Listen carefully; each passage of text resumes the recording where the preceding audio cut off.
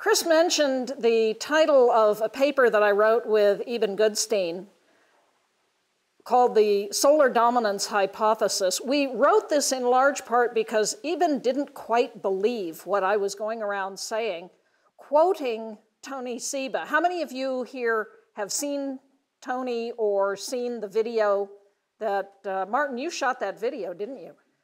If you haven't,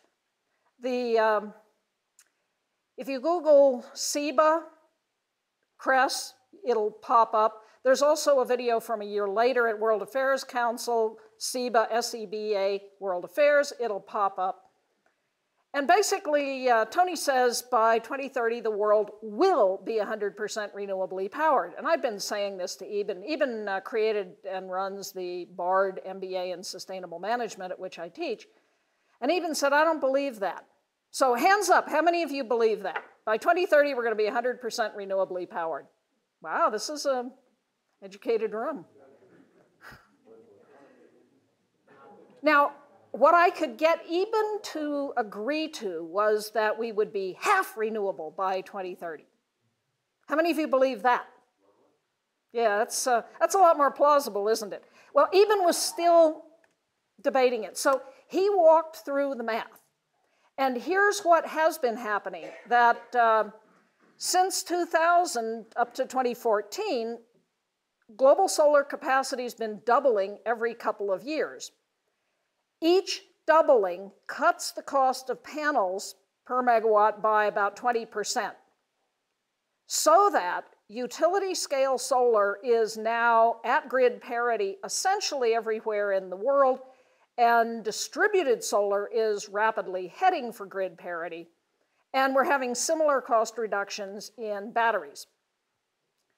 If the solar dominance hypothesis is going to be correct, this is going to have to continue to happen. So costs for solar panels continue to fall about 20% every couple of years with every doubling, and that storage does the same thing. Now, I was reasonably confident in arguing for this because of the work of Dr. Mark Jacobson at Stanford, the Solutions Project.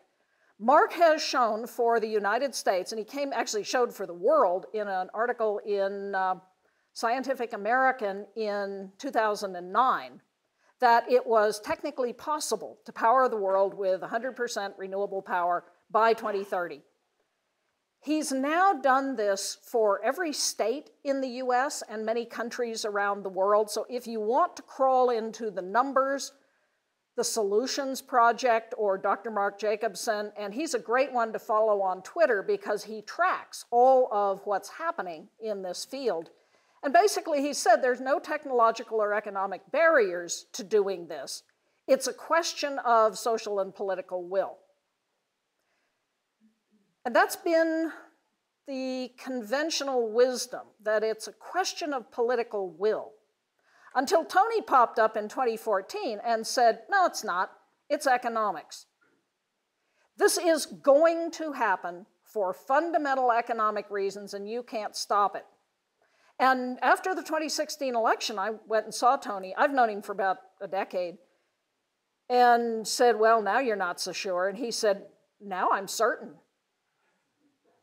Why? 4 things, 4 drivers that Tony sees. Fall in the cost of solar, fall in the cost of storage, the electric car and the driverless car in 10 years' time. Really? If you look at the speed with which new technologies have been being adopted, you can go back to the telephone over here in the corner. It dipped and took a while to get up to about 100% adoption. And then you get over in the far corner where you're looking at smartphones and fridges and microwaves and tablets and such. It's almost instantaneous. Now, remember 2007. This was just before the financial collapse. That was the year the smartphone hit the market. What percentage would you have guessed would own a smartphone within a decade. Conventional thinking would never get you to the actual answer, which was 2.5 billion smartphones. A third of the world's population owns a smartphone. What, within a decade? How many of you still use a flip phone?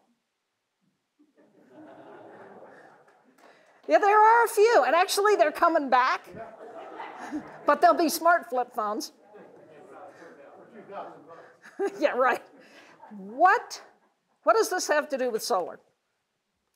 This is a great graph by a guy named Åke Hoekstra, who, if you read the conventional projections, McKinsey, Wood Mackenzie, the International Energy Agency, our Energy Information Administration, they will tell you, yeah, we could perhaps conceivably, maybe, if you really worked at it, be renewable by 2050.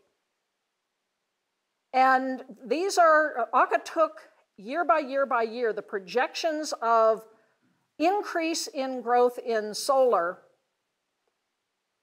and they were all flat, except every year they bump it up, such that the actual number is, again, not a hockey stick, it's a pogo stick. It just goes straight up. And here's his most recent. IEA projected a decrease, now we're having an increase. We saw this here in Colorado. A couple of years ago, Excel put out a bid. Who can give us 1,100 megawatts, any price, any source, y'all bid. They knew that natural gas would be the cheapest. And gas came in at around 4 cents a kilowatt hour. Wind came in a bit below 2 cents, solar a bit above 2 cents, wind plus solar plus storage, 3 cents a kilowatt hour. Excel said no. Solar tariffs, bid it again. So everybody did, 58,000 megawatts bid. Same answer. Yeah, tariffs had been slapped on and prices had continued to fall.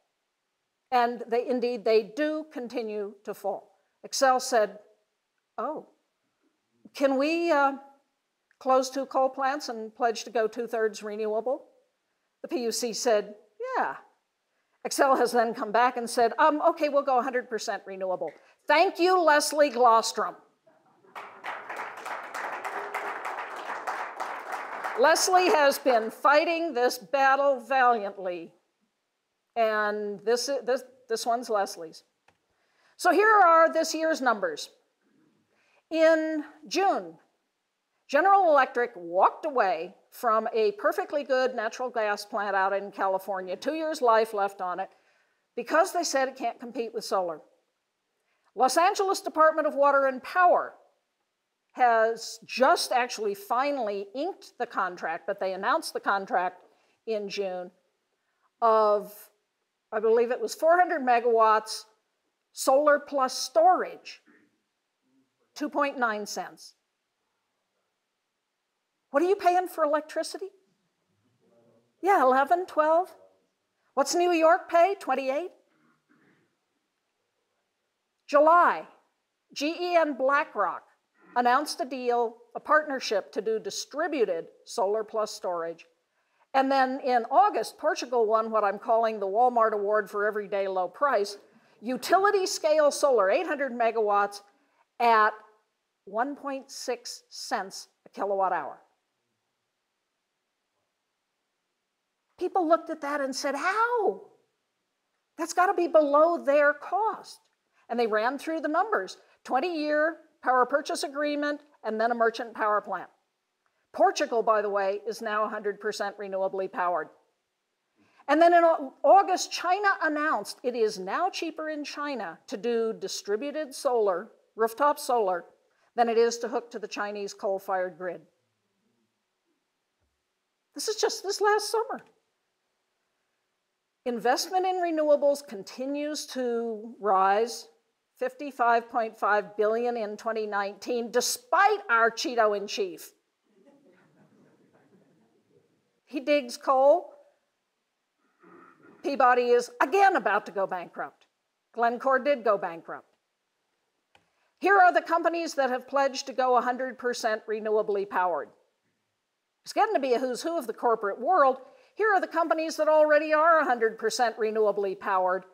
And the list of companies that have the top part, the top 9, and it doesn't include Unilever, which is now on that, which makes it 10 that are 100% renewably powered, and then on down the line. There are now several hundred companies pledging to go 100% renewable. And we aren't the big dog in this hunt. China is. China, these are floating photovoltaics. In the first 3 months of 2018, China installed 10 nuclear plants worth of solar.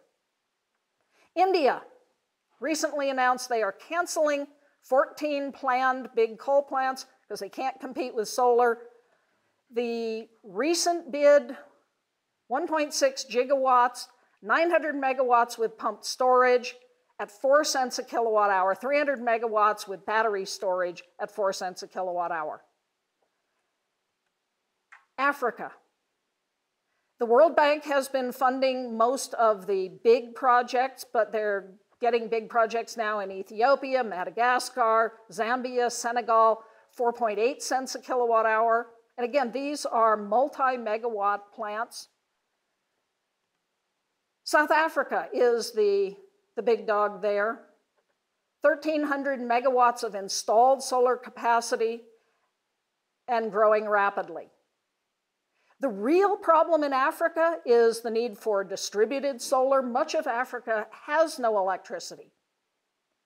And so just as people in the developing world leapfrogged from no phones to mobile phones, they are leapfrogging to distributed energy. Elephant Energy, which is a program put together by Doug Vilsack from here in Boulder, is creating women's co-ops selling solar-powered lights, the little Firefly, the D-light.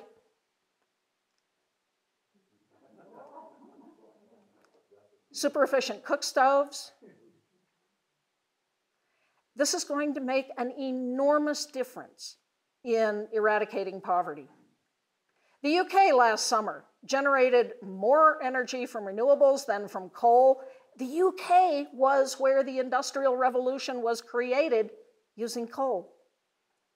Scotland, by the time the Conference of Parties rolls around in Glasgow, late November, early December, Scotland will be 100% renewably powered. Beginning to believe, Tony? So that's one. Batteries. The US military discovered that it is much better in forward operating bases to use solar plus batteries. This is batteries put out by a little company called Simplify that I sit on the board of. Lithium ion ferrous phosphate. You know, when you fly, they say don't check your lithium ion batteries. That's lithium ion cobalt chemistry. Lithium ion cobalt gets hot, is prone to thermal runaway. Cobalt is a toxic material, conflict material. Lithium ion ferrous phosphate doesn't get hot. If somebody's going to shoot at you with a heat-seeking missile, you don't want a diesel generator, it's hot, and you don't want a cobalt battery, it's hot. So the military loves these things. The whole of the battery world is on fire just the way solar is. China, again, 20 gigafactories coming online in 2021. NREL's numbers, already in this country, 5 million US businesses would profit from putting in batteries for the couple hours a day when they're looking at peak load, peak pricing. Tucson, peak, 50 cents a kilowatt hour. Off peak, 5 cents. Do the math. It's already cost effective to put the batteries in. If you have the batteries, why not stick solar on your roof and become your own little microgrid? Or storage as a service. There are now companies offering this for people in areas with peak load. They put the batteries in and you simply contract for it. Batteries, I think Tony's right there. Cars. Did y'all see the announcement a couple weeks ago? Elon beat the short sellers. Boy, howdy. Tesla has a higher market cap than GM and Ford combined, despite selling 300 times fewer cars. What business is Tesla in? Batteries. Bingo, it's a battery company. This is their gigafactory, solar powered. When the Aliso Canyon well blew out in Southern California, and Southern California Edison, this was a gas well, Southern California Edison was fearing blackouts, brownouts, Elon said, we'll just put in a big battery in record time and at record low price. He then turned around and said, let's do it in South Australia, where they were having coal power plant failures. And people said, the batteries cannot respond. If a plant drops out, they can't come on fast enough. Yeah, they can. They did. Elon said, I'll put it in 100 days, or you don't owe me anything. He did. Then turned around and said to the people of South Australia, now Victoria, and after the fires, much of Australia, let's do combined battery and rooftop solar. Puerto Rico, when the winds were still blowing, Elon was shipping panels and batteries. Now, if Tony is right about batteries, here's where it starts getting interesting. Bloomberg a couple of years ago that if batteries come on as fast as some people are predicting, it could trigger a $3.4 trillion credit crunch. Cars, the electric car. China has said we're going to phase out the internal combustion engine, as have a number of other countries. Norway, France, the UK, India, China, California. Fifth largest. California is the fifth largest economy. AEVs, autonomous electric vehicles. These puppies are on the road today. And yeah, they have killed a couple people. 6,000 pedestrians are killed every year by drivered cars. Cars are dangerous. And again, it's a who's who of companies working on autonomous vehicles. Apple has said they're going to use these things to move their people around. Now think about it for a minute. What do we use oil for? We don't use it in power plants much anymore. Transport. Every cent drop in the price of oil is $1 billion in purchasing power gained by American households. If Tony is right, we're going to displace oil for transport very quickly. So why are we spending $5.2 trillion a year subsidizing fossil energy? We're stupid. You can't fix stupid. But you don't have to pay for it. So the Fitch report came out and said if Elon is right, if Elon hits his target of a $35,000 200-mile range car, the oil industry is toast and the auto industry is toast. We are looking at the mother of all economic dislocations coming at us within 10 years' time, and we really haven't a clue how to deal with this. So October of 2018, Carbon Tracker came out with a little report called 2020 Vision. I highly recommend it. They said peak fossil 2023, and the about to be stranded fossil assets, 25 trillion. This is the work of Mark Campanale. This report was actually written by Kingsmill Bond, but Mark came up with this notion of stranded assets. He said, if we are not going to roast as a planet, we have to leave 80% of the fossil in the ground. On the strength of that, John Fullerton, who was 18 years at JP Morgan, said, what's that worth? And on whose balance sheets sit those assets? And he calculated that the about to be stranded assets were between 25 and 30 trillion. On the strength of that number, Mark went back, assigned Kingsmill to do this report, and they put the number at 25 trillion. And I was talking with Mark this fall, and he said, actually, Goldman has done a calculation. If you count the lost financial value from all of those assets, it's more like 100 trillion. Like, okay, those are big numbers. We're looking at big numbers anyway. These gentlemen, two of them now running for president. I guess Hank Paulson hasn't declared yet. Came out with a report called Risky Business a few years back, calculating the cost to the economy today of climate, of the climate impacts. And it's large. These are the rise of billion-dollar storms year on year on year. We keep getting more of them.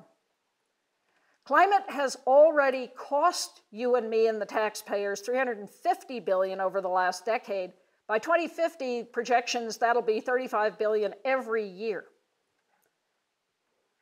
At the same time, our incomes are projected to shrink because of the impact of climate change. And the impact of climate change will be particularly severe on food. I don't know about you, but I'm a little sentimental about eating.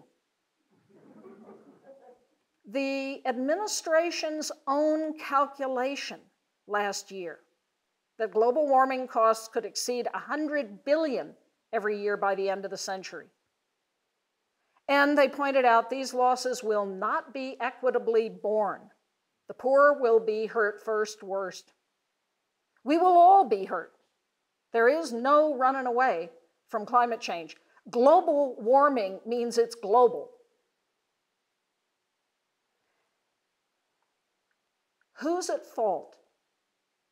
It's very easy to flight shame. You're taking a vacation on an airplane? Shame on you. Let's don't go there. Rick Heady calculated that nearly 70% of all of the greenhouse gases that have been emitted are attributable to 100 entities. Yes, the choices that you and I make every day add up, but that's not what's driving climate change. There are 100 entities that we need to target. Christiana Figueres, the wonderful woman who brought the Paris Climate Summit to a deal, said where capital goes over the next 15 years is going to decide whether we're actually able to address climate change and what kind of a century we're going to have. Happily, we are looking now at a tectonic shift in investing. I credit it to one young woman. When Greta led the march in New York, and then again the march here in Denver and the marches all over the country, we witnessed a tectonic shift. So Goldman came out in December. They want the bank to play a role in combating climate change. Urgent need to act, powerful business and investing case to do so. And then the Bank for International Settlements came out with an interesting report called Green Swan. You've heard the phrase black swan, the unexpected, low probability, high impact event that changes everything.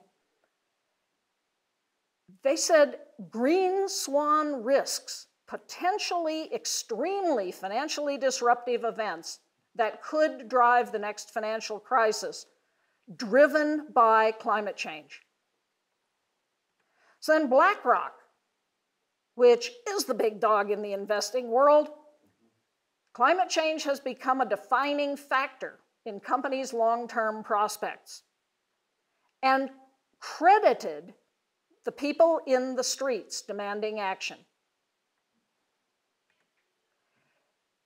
The fact is worth reading. This is BlackRock, Larry Fink's letter. When he puts this letter out every year, Last year, there was no mention of climate change. And of course, BlackRock's own commitment is not exactly impressive. They're going to exit certain investments that present high sustainability-related risks, like coal. Yeah, come on, coal's dead. Pull your money out. They are still, however, heavily invested in gas. They still hold big stakes in Exxon, Chevron, 6% in Glencore. Ouch. That one went broke.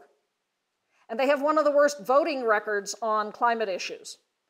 So it's interesting that all of these companies are making these pronouncements. Does that make them the leaders of the climate movement? No.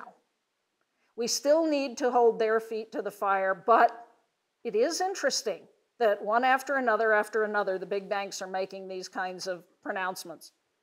Here's the one that really interested me. Microsoft, also this January, carbon negative by 2030.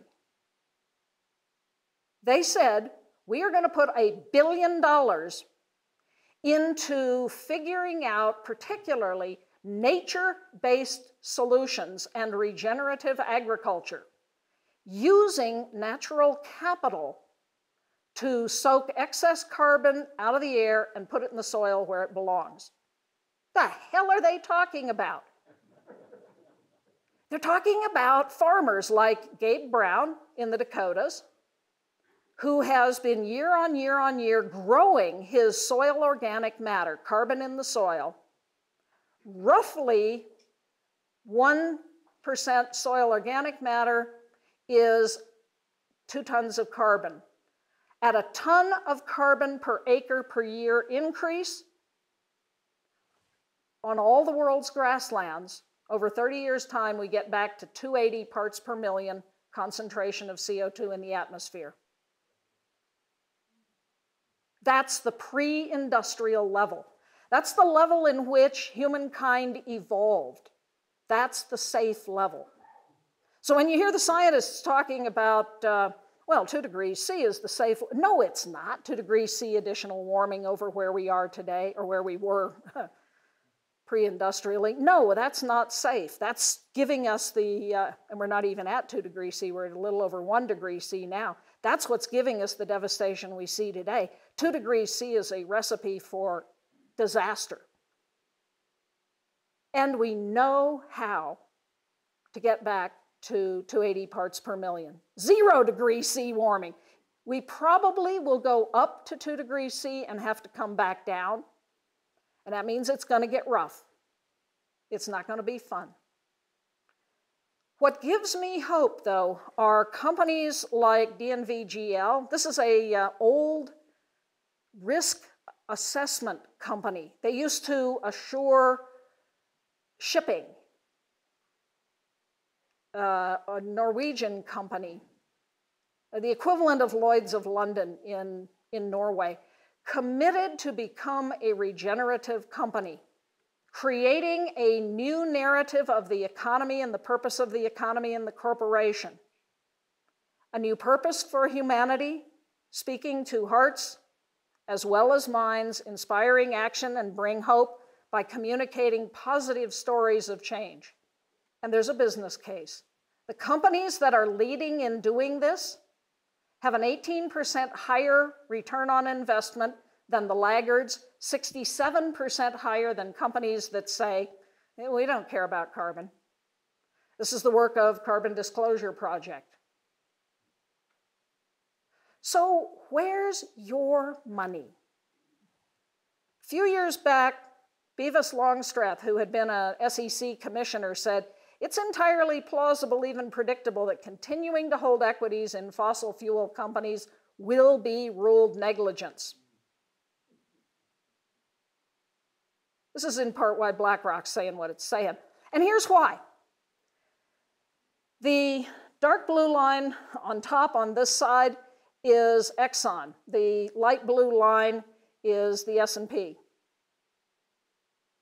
For years, Exxon led until it didn't. Exxon's market value is the same as it was in 2007. Is this a good investment? Yeah, they pay dividends, which they are now borrowing to pay. I didn't think that was legal. So this week, actually, what day is this? Yeah, I think it was this week. Goldman issued a sell alert. Sell Exxon. Here's Exxon versus Apple. Now, this is important for a number of reasons. Since the late 80s, the top 10 companies in the S&P, 7 of them were oil and gas companies. Last year, only one, Exxon. This year, it fell out of the top 10, and now Goldman is saying to sell it. For years, from the 70s to the early 90s, Exxon drove the Standard & Poor's. The success of the Standard & Poor's was because of the success of Exxon. Since 2014, Exxon has lagged, and most pension funds, mutual funds, hold Exxon. What's in your portfolio? So a group of us got together a couple of years back and said, why don't we create a fund that has no fossil in it? Zip zero, none. So we did. Change Finance, changefinance.com. Check it out. It's an exchange-traded fund. It trades every day on the New York Stock Exchange. And it's where I've got my money. We are in a climate emergency. The young people know this. They're telling us this. You can see it in the news.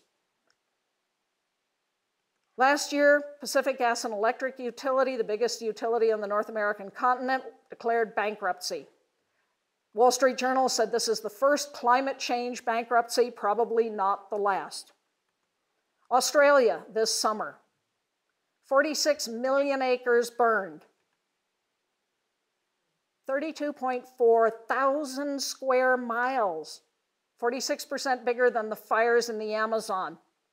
The California fires were 405 square miles. And if you look on the map to the north, a lot of Southeast Asia is burning. We're happily, finally, getting snow. It's their summer. The fires hurt not only houses, people, it actually drove people into the sea. They were evacuated by the Royal Navy. We no longer have time to dither about this. The IPCC report said we have, from October a year ago, we have 11 years to deal with climate change. The Guardian said, no, make that 18 months, because what matters is the US presidential election. Make that what, 8 months now? Please vote. Any functional adult will do.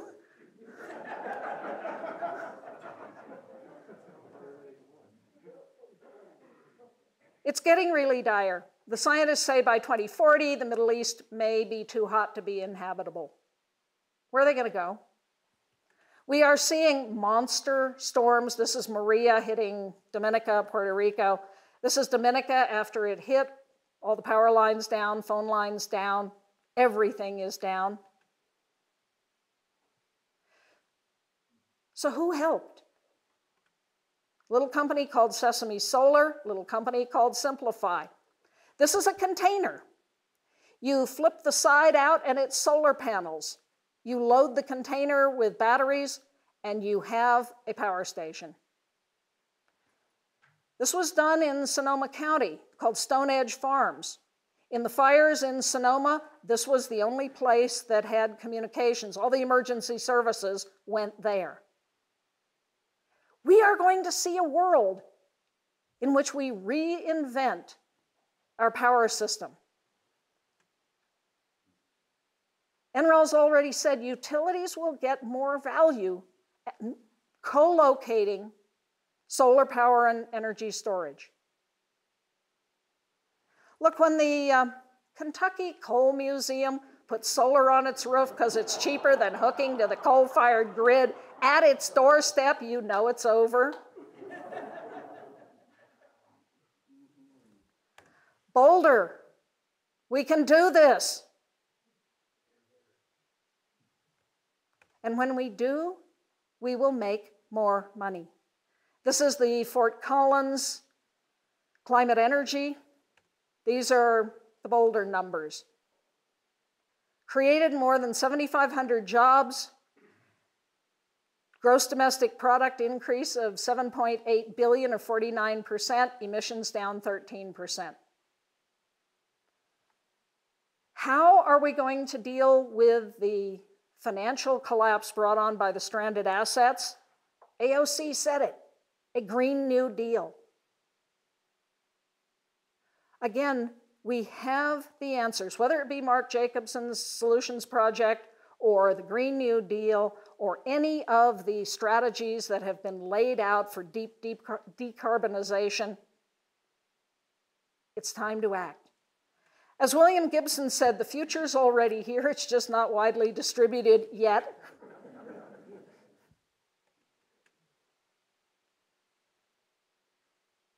We can have a finer future. Change is coming. The young people are bringing it. Greta said adults keep saying we owe it to the young people to give them hope. I don't want your hope. I want you to feel the fear I feel every day. Then I want you to act. I want you to act as if the house was on fire, because it is. This really is the challenge to us. Maimonides said, each one of us must see ourselves as though the entire world were held in balance, and any deed we do may tip the scales. So I'm deeply grateful to all of you for coming tonight, for caring, for being members of CRESS. Let's do it.